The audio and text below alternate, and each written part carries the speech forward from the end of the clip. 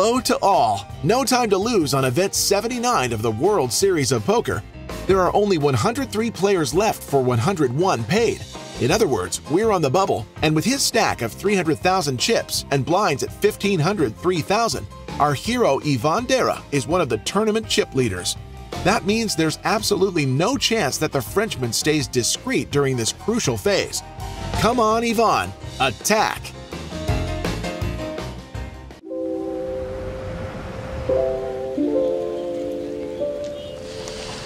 Allez, la bulle, c'est reparti. Il vient de prendre le soleil, parler avec Ben, toujours positif, enthousiasme, ça fait bien plaisir. On est bien en place sur cette table là. Les deux premiers niveaux se sont passés parfaitement. J'ai quasi doublé mon stack. Pas beaucoup de coups à tapis depuis le départ. Là, je dois avoir 2 fois l'average. Donc c'est maintenant où je peux accélérer et mettre un maximum la pression.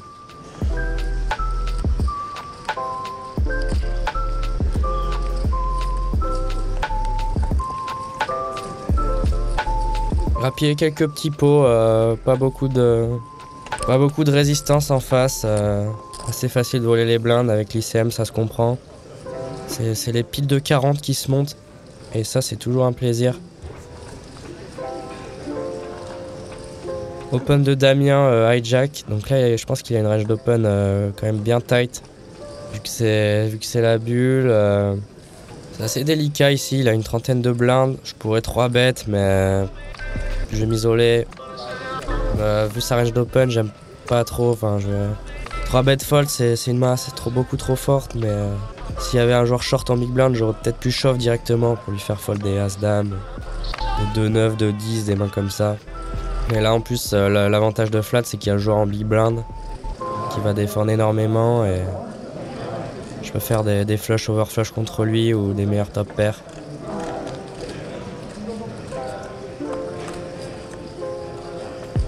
Flop flush draw c'est intéressant.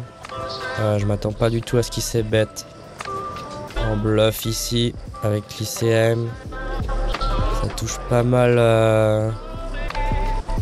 Il y en a forcément un ou deux en blind qui a touché ce flop, donc il s'attend pas à nous faire fold tous les deux.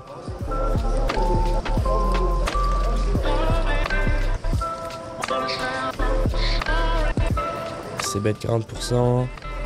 Je pourrais raise go broke ici, mais est-ce que je vais vraiment faire fold As-10, peut-être Roi-10 suité ce qu'il a open. Une overpair, ça m'étonnerait. Il va tout le temps coller au flop. Je pourrais check raise pour shove turn. Mais il a aussi des... Il y a As-9 de carreau, As-Dame de carreau qui me domine vraiment. Je vais jouer mon équité tout simplement. Même si avec l'ICM, je peux peut-être opter pour une option plus agressive. S'il avait une range plus loose pré-flop, ça aurait été intéressant pour mettre la pression sur des 8 ou des mains comme ça ou de 9. Mais là il a une range quand même bien strong. Dans le 3, est-ce que j'ai vraiment une range de lead ici? Je pense pas. Ça représente beaucoup trop de draws vu que j'aurais check raise au flop mes meilleures mains ou mes brelans.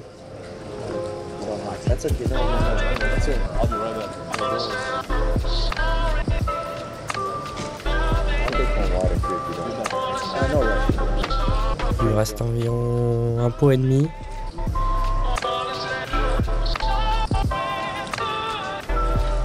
À sa place, est-ce qu'on a envie de deuxième barrel overpair? Je pense que oui. On va pas se faire check raise si souvent et on a besoin un peu de protection.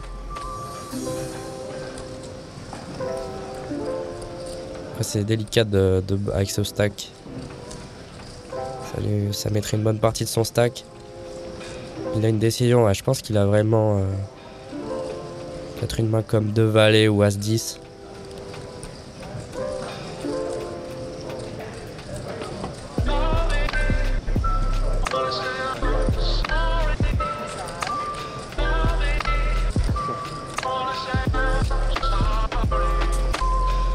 Et river sur un 6. Je pense pas qu'il fold de ses mains. Maintenant Big Blind peut avoir davantage de 2 paires ou des 9 et 7. C'est dans sa range, des 8 et 6. 10 et 6. Moi j'ai plus beaucoup de mains ici. Si je bet, je représente en value des 10 ou peut-être 2-6. Je suis même pas sûr de check call de 6 au flop. Donc j'ai joué mon équité jusqu'au bout, mais maintenant je pense que je vais abandonner gentiment. Ouais. J'ai gagné contre la Big Blind apparemment. Et Roi 10 suité. Ça fait partie des mains qui font du sens effectivement. C'est peut-être son bad range d'open pré-flop vu le spot, c'est pas magnifique pour lui. 3-9 suité.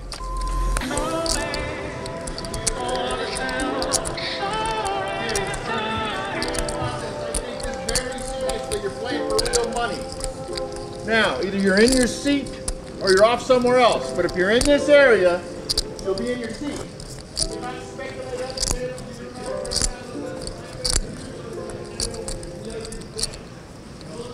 C'est la bulle, la vraie bulle maintenant. Donc même stratégie, là je vais open quasiment 100% pré-flop. Dans la plupart des positions. Pas trop de résistance à table depuis un moment. C'est full merguez. Clairement la merguez partie maintenant.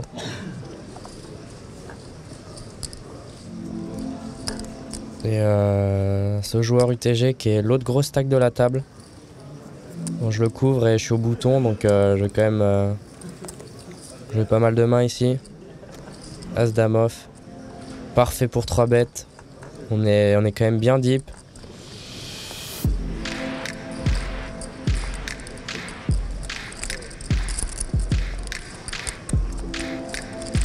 Je pense qu'il open trop en plus.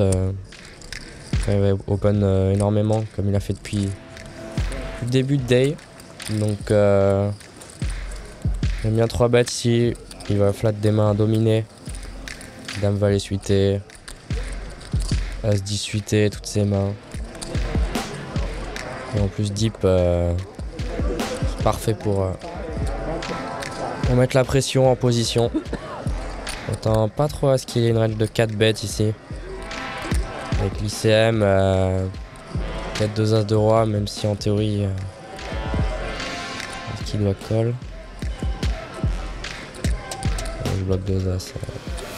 Même as roi, il va call, je pense. Mais il a encore énormément de mains dominées. Donc allons voir un flop. Roi, valet, oula. Ce serait pas les nuts que je viens de flopper là?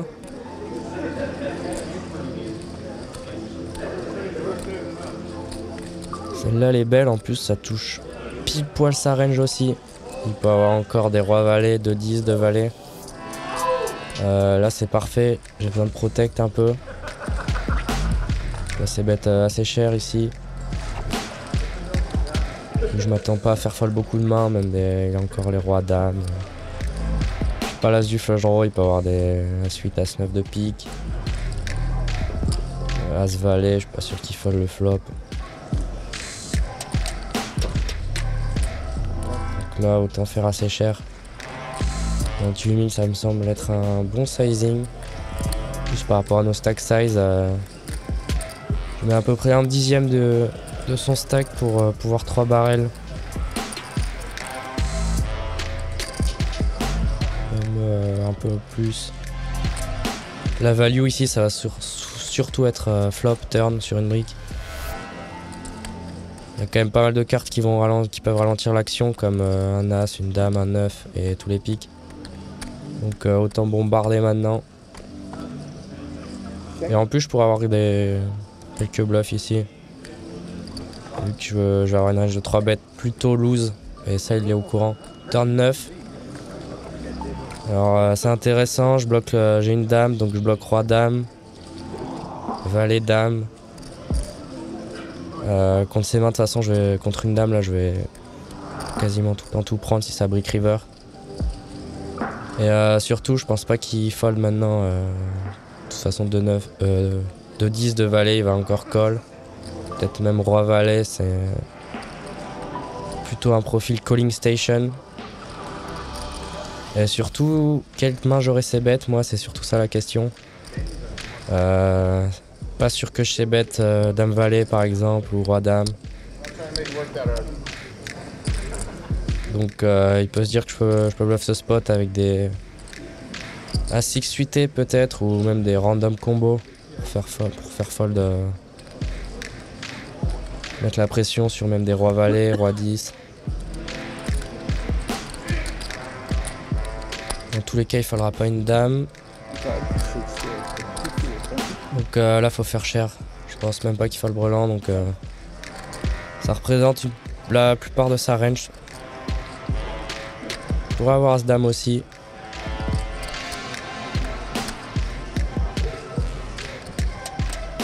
Et il y a encore les Roi dame de carreau, Roi dame de trèfle. Valet dame de trèfle, Valet dame de cœur, Valet dame de carreau. Il reste pas mal de mains au final. Même dame 10 aussi.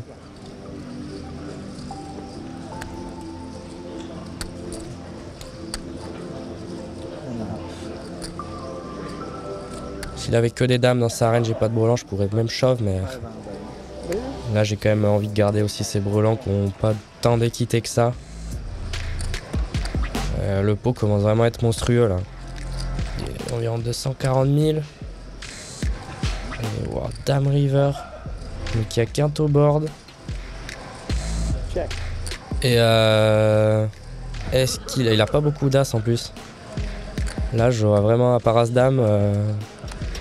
Peut-être As Roi de pique. As 9 de pique. Il y a vraiment plus beaucoup d'as en face. C'est la bulle. Il y a 240 000 au milieu. Il lui reste environ 120 000. Là, je vais faire un sizing exploit, je pense, pour me faire coller 100% du temps. Et pas le faire fold. Bah là, de toute façon, c'est le board au milieu, donc lui faire call toute sa range. Je pense que pour ça, faire aux alentours de 60-70 000, c'est pas mal. En plus, moi, est-ce que j'ai beaucoup d'as aussi? C'est ça la question. J'ai jamais As Roi ici. Jamais As Valet. En gros, j'ai que As Dame. Des As-X de pique. J'aurais décidé de 2 barrels. Après, je pense que si vraiment j'ai le board, je vais faire tapis pour lui faire fold toute sa range, quoi. Mais là, il a une cote du pot incroyable. Et ce profil-là, je m'attends pas à ce qu'il fold. Comme cette mise-là, ça me semble être vraiment le bon sizing.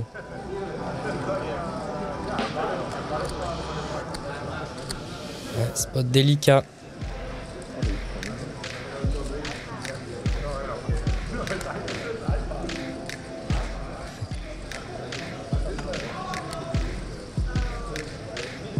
Il y avait peut-être une dame déjà. Si ça blanque, j'aurais pu tout prendre contre une dame, mais c'est aussi pas mal là au final ce run out. Jax. Donc ouais, il a l'air c'est peut-être une dame.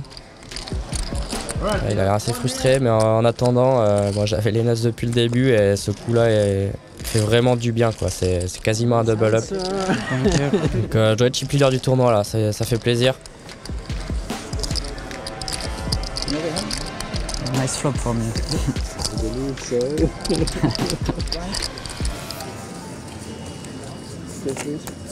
That was perfect. Just the river, it's not the best. You just got that, didn't Alors là, je passe énorme.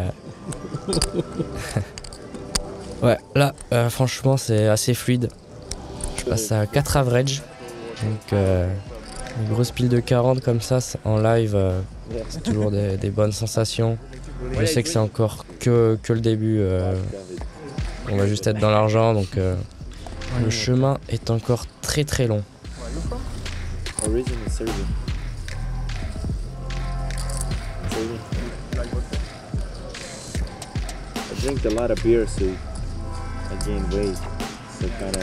C'est 3 suités en small blind contre ce joueur à ma gauche. I love beer, but I had to give it up a little bit. This or wine, you know. C'est assez marrant. Bon là je vais raise, ça fait partie des mains. Surtout à la bulle. 3x et demi. Bon il est assez deep aussi. Je sais qu'il va flat beaucoup, mais c'est surtout pour post-flop bluffer pas mal de boards et toucher aussi sur des baby boards. Il va rarement nous mettre là-dessus.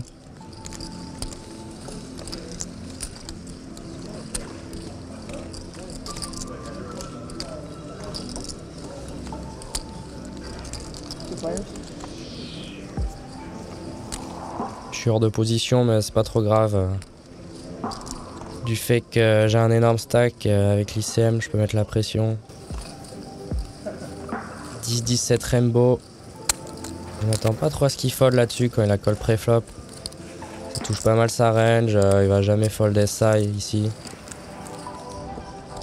Mais je vais quand même bet pour faire fold peut-être des rois dames, roi valet. Je suis pas sûr qu'il fold, mais pour 2 barrels sur des 4 et des 5. Et commencer à mettre la pression sur des paires de 4, paires de 5. C'est bet range petit, ça me va. J'aurais préféré avoir backdoor flush draw, mais c'est vraiment la situation qui me fait abuser de ce spot. Voilà, ça va souvent, je vais quand même souvent give up. Il a des rois. Il a des 10, il a un peu tout.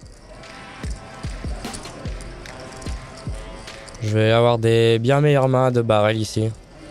Même si c'est pas mal de 2 barrels pour faire fold des as. Des petites paires. J'ai vraiment 0 équité, donc je vais laisser gagner l'Espagne un petit pot de plus. Ça me dérange pas de laisser ces petits pots et de prendre les gros. Ah, ça, 29 000, ça gagne, hein, je pense. Je vais tanker un peu, faire genre j'ai SI quoi, j'avais une main pour faire flop, mais bon. Faut voir aussi un peu comment il réagit.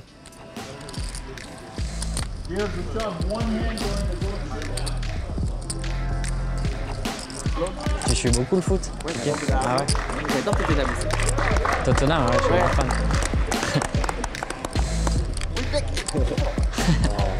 Then we can play poker.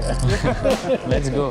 Ils sont tous contents à ma table. On va enfin pouvoir jouer plus de mains et je change de table.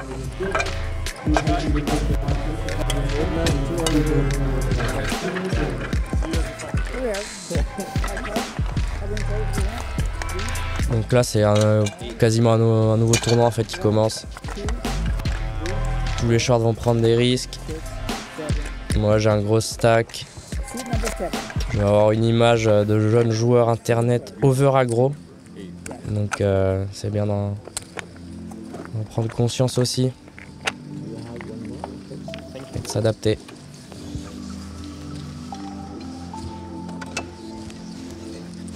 Et hop, ça sera 3 racks à la une.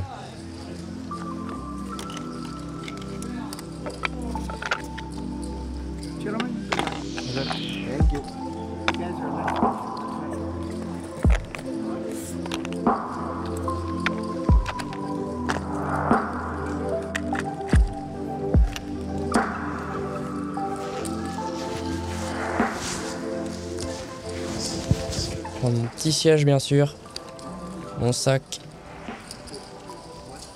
et let's go. Hello. Je suis juste derrière. How are you? Je reconnais le joueur mexicain à droite. Vraiment cool. Allez, voyons voir.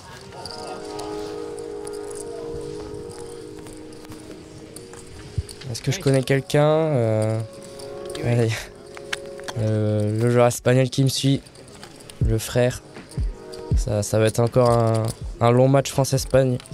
Et ensuite, je connais pas grand monde, à part le joueur à sa gauche qui est un des meilleurs joueurs taïwanais, il me semble. J'ai déjà beaucoup joué et il est vraiment bon. Mais sinon, ça m'a l'air plutôt assez fébrile. Bon, on va voir.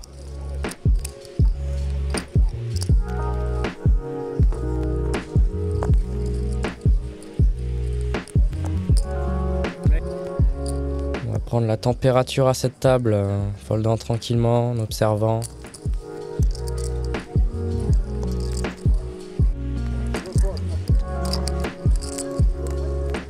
Et là, c'est vraiment le moment du tournoi où il faut savoir ralentir. Et attendre que l'average soit un peu plus haut ou les stacks à table un peu plus gros. Oh, what the hell did I do?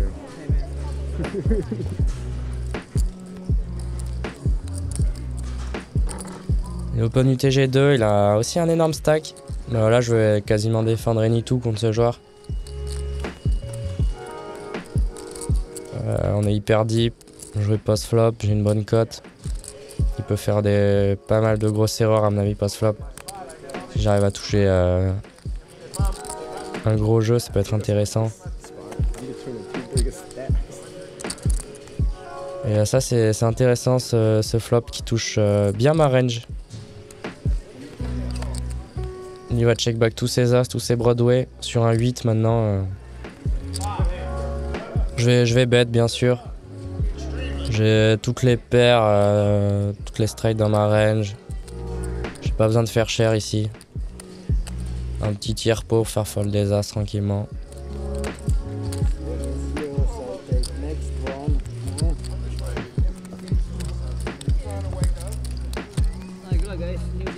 Il me montre un as. As roi de cœur, ouais. Je peux pas faire grand chose ici.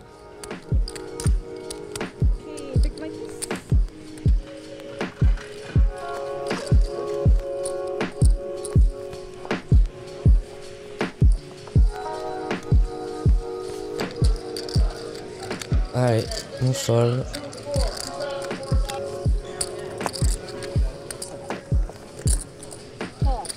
Ça buzz pas mal après la bulle, augmentation des blindes.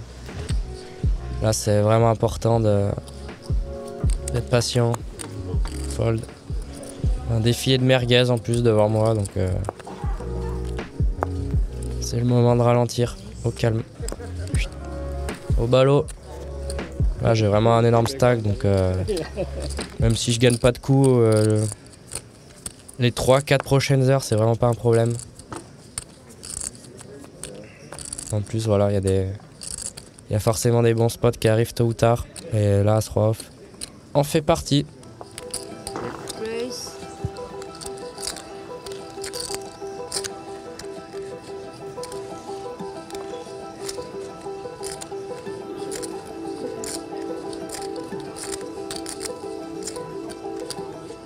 C'est le joueur qui joue vraiment beaucoup de mains.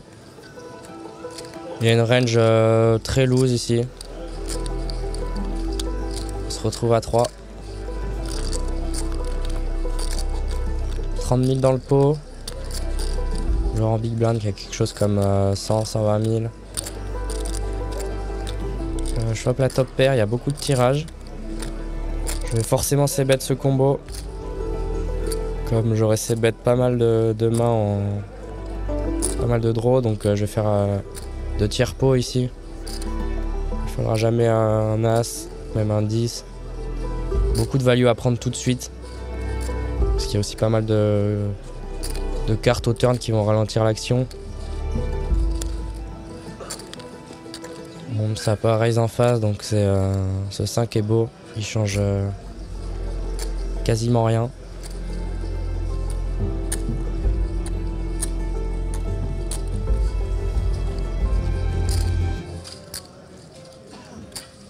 Et là, je pense que je vais 2 barrels en value parce que ce joueur est assez CS au cutoff. Il faudra jamais un flush draw ou un as, c'est sûr que non. Même un 10, il peut encore call. Et ouais, de toute façon, je serai commit contre la big blind, mais ça, c'est pas un problème. Vu qu'il aurait check raise flop, c'est 2 paires. Il y a de la protection à avoir maintenant. Je vais pas 2 barrel tous mes as, je vais en garder. Checker mes as plus faibles. C'est le joueur qui peut encore avoir as dame, as valet. Ça folle rapidement, ouais, c'était sûrement juste une petite paire en face. Une main fébrile. C'est toujours bon à prendre ces pots.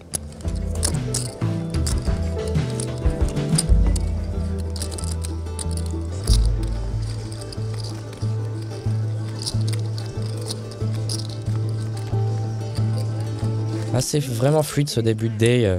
Je gagne quasiment tous les coups dans lesquels je rentre. Je grappille des petits pots par-ci, par-là. Aucun spot vraiment bourbier. Quand ça se passe comme ça au poker, c'est vraiment agréable. Ah, il y a notre ami ProBurst Online qui vient d'arriver avec un énorme stack. Il doit avoir un peu moins que moi, mais donc lui c'est un des tout meilleurs joueurs online. Il joue très très cher.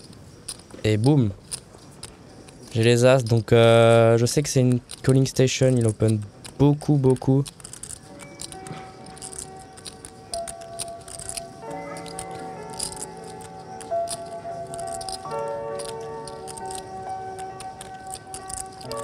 Et il fold jamais sur les 3 bêtes. Vraiment très peu, donc là je vais faire assez cher parce que je m'attends pas à ce qu'il fold énormément. Il va call même des suited connectors, des Broadway suités. Il colle vraiment beaucoup plus que la plupart des joueurs. Et en plus on est quasiment sans bébé deep. Donc petit parpaing. Je pense pas qu'ils me connaissent, qu'ils sachent que c'est moi online. Alors que moi j'ai énormément de notes sur lui.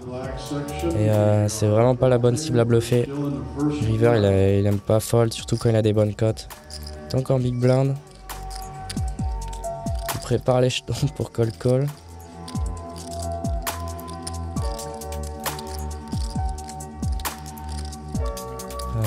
Il a aussi un gros stack. Pas trop peur s'il call en plus je jouerai en position. Bon, de toute façon j'ai la meilleure main de poker pour l'instant. J'aurais bien aimé qu'il call 4 bêtes à la limite. Il fold ça titi, il aime pas fold. Peut-être une main comme 2-8 ou...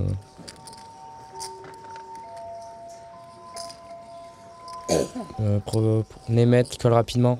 Cette année il s'est mis à jouer les plus gros tournois en live. Même les 100K, Donc c'est vraiment un des adversaires contre lesquels j'ai pas envie de jouer tout mon stack. Bon là en l'occurrence, je vais essayer bête. Value tous ces rois, tous ces dames, tous ces flush draws.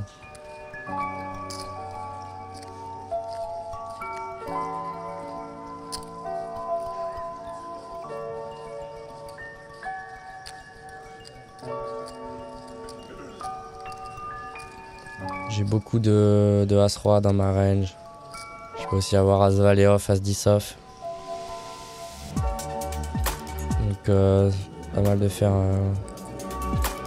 40% pot, assez cher. Du fait qu'il y a un flush draw. Après je bloque l'As du flush draw, donc ça fait moins de mains qui peut potentiellement check raise. Un joueur qui peut être capable de check raise ici, des As Valet off avec un carreau. Vraiment très agressif. Je pense qu'il va check raise aussi tous ces rois dames, paire de 5. Il hésite un moment, donc pas forcément un roi, il aurait peut-être call plus rapidement. Peut-être plus une dame ou un valet 10 qu'il a hésité à check raise. Turn 7, il y a 135 000 dans le pot. Il lui reste environ 300 000. Je suis pas sûr de me faire call 3 barrels ici. Et As-Roi il aurait 4 bêtes pré-flop. Donc contre ce joueur là, j'aime bien check pour le laisser bluffer. Tous ces draws, tous ces valets 10, ces mains comme ça. Même si de manière générale je vais très souvent 2 barrels ici. Donc la plupart des adversaires. Mais là en termes de stratégie de tournoi, j'ai pas non plus envie que 2 barrels et qu'il me check raise all-in. Comme il pourrait le faire avec peut-être des gros draws ou des mains qui ont toujours de l'équité ou peut-être des rois dames. Il a décidé de check call le flop. Plutôt high variant, je vais préférer check back et snap call si bet river. Quasiment toutes les rivers, je pense. Il y a pas mal de flush draw le draw qu'on miss. Et maintenant il peut même se value cut, même si il peut se value cut avec un roi. Pas trop d'intérêt à raise. Est-ce que je peux raise ici? Ça va me faire call par moins bien, je vais call gentiment. Il avait 8 et 6 de carreau. Ouais, il avait un énorme draw au turn. Ouais, c'est peut-être le joueur qui aurait pu me check raise all in turn.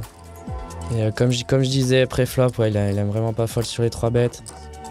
Je suis pas surpris de voir cette main là. Et au final, ouais, ça me va de comment j'ai joué le coup.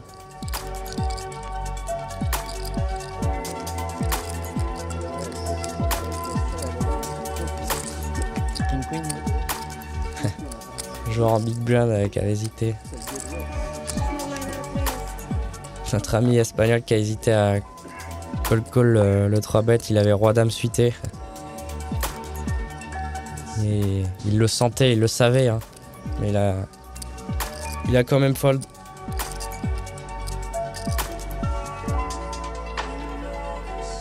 Les as suités, gros stack, ça va être open. Dans tous les cas.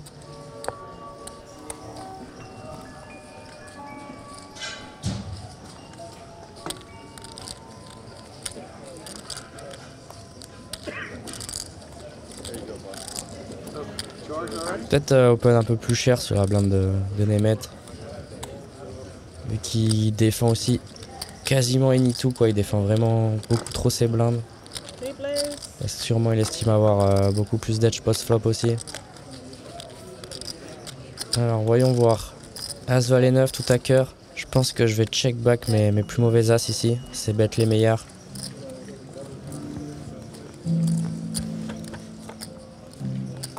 Et maintenant cette turn elle est vraiment belle. Partir pour value de barrel sûrement.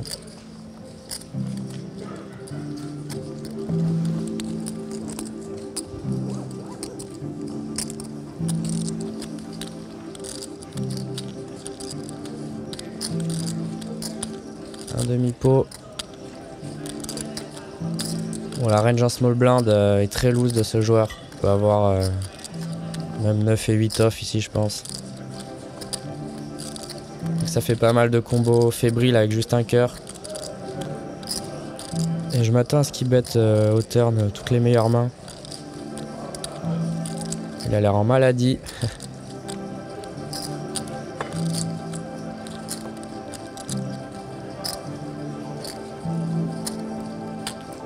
Il a pas envie de le fold son cœur.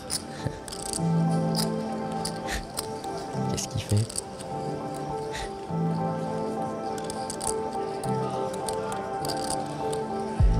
Comme si c'était un pot de 300 blindes river avec une décision.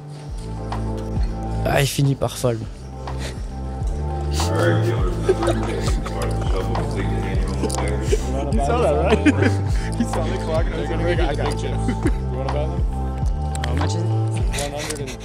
Ah, il me tue de rire ce joueur, je l'adore. Non. Il aime vraiment pas fold quoi. Bon allez, 665 000, plus de 100 blindes encore. C'est incroyable cette fluidité depuis le début de tournoi. C'est tout le temps les mêmes structures en fait. C'est pas pour rien, tu vois. Ouais, tu te mets t'as des pensées et tout qui servent à rien au final. J'ai pas eu le temps de compter, je gagne trop de pots mon pauvre.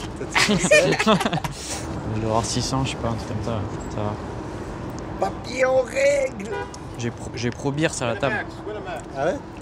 Tu vois qui c'est? Dans le main? Il était dans le main?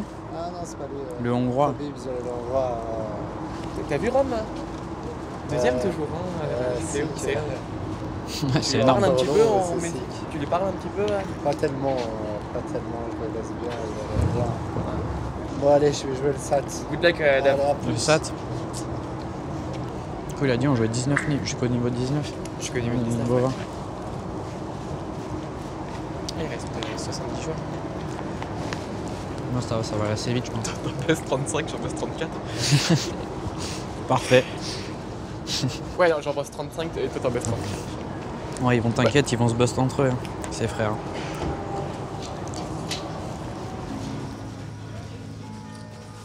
Ce quinoa qui fait toute la diff. J'avais une petite faim là depuis un moment. C'est parfait de préparer des petits casse-dalles. Beaucoup. Retour d'énergie. Là, prêt à batailler 2 heures de plus. Le noix qui est aussi toujours en place. Et ces petits jetons de 25 000 qui font leur apparition. Ça allège un peu les grosses piles de 40.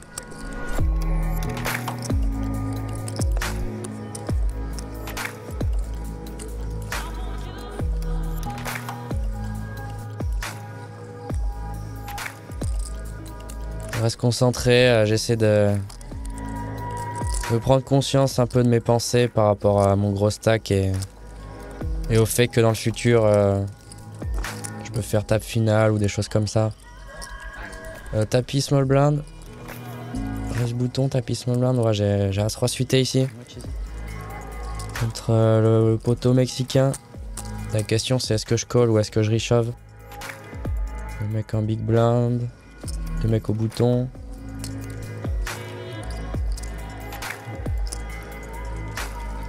Moi je l'ai eu play.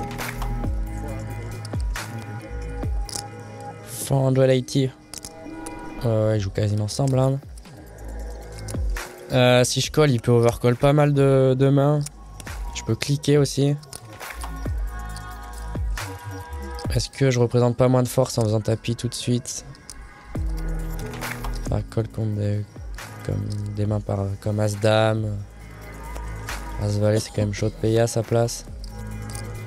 Je vais cliquer, ouais, je vais cliquer. Ouais, la snap fold. Dame Valet de trèfle, c'est vivant. Je ferai pas de quinte flush royale sur ce coup-là en tout cas. 2 et... Allez, bras. Aucun problème, mon pote. C'est bien de redonner un peu aussi de temps en temps. 50, ouais. Ça impacte pas du tout mon stack, tout va bien. Je dois être redescendu à 600k, ouais.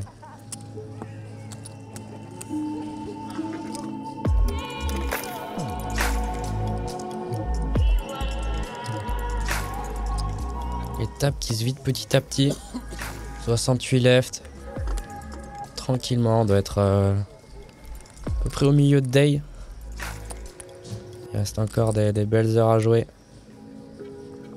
Mais j'essaie de pas trop y penser, juste kiffer chaque spot l'un après l'autre.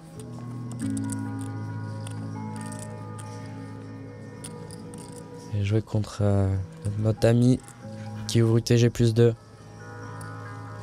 Flat rapidement. Venez mettre. J'ai dame 9 suité, c'est intéressant.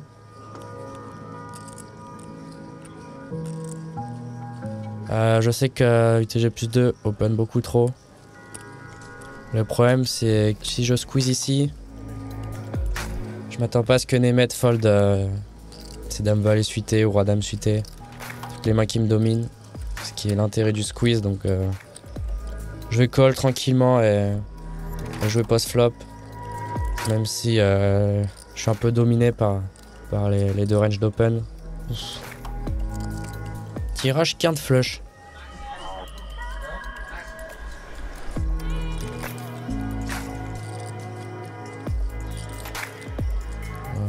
Ça check jusqu'au bout. Ok. 7, donc là il y a quand même énormément de draws. Mais j'ai un de mes meilleurs draws ici, donc je vais le bet pour mettre la pression sur des 10. Faire fold des As-Valet, As-Dame qui me battent déjà. Et river j'aviserai, mais si je me fais call.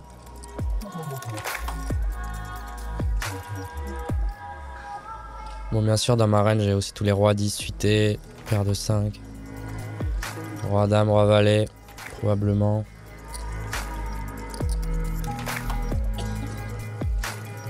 Nemeth qui parlait en dernier au flop, aurait bet ses meilleures mains en protect. Pas trop d'intérêt à laisser une carte gratuite en 4-way. Donc c'est plus une main bancale qu'il a, du style un 10.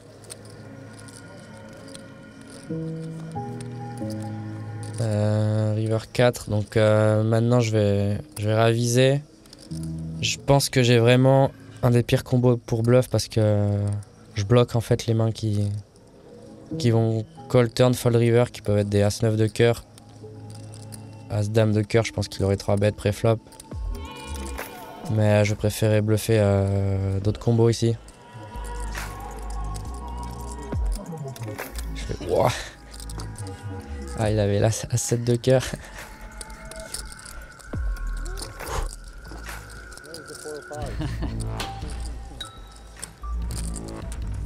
Ouais, je peux souffler là.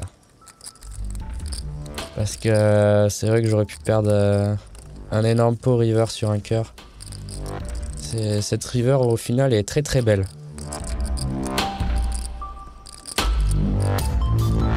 Well played, Yvonne. A successful tournament also requires you to avoid accidents, like on that hand where you made the tough decision which could save you some chips. As a result, you get to keep the title of chip leader, which you acquired thanks to a neat series of hands since the bubble. And you'll be able to continue applying pressure in this $3,000 no-limit tournament with only 67 players left, barely 10% of total registrations. We can't wait to see what happens next in your deep run in the next episode of Inside the Mind of a Pro.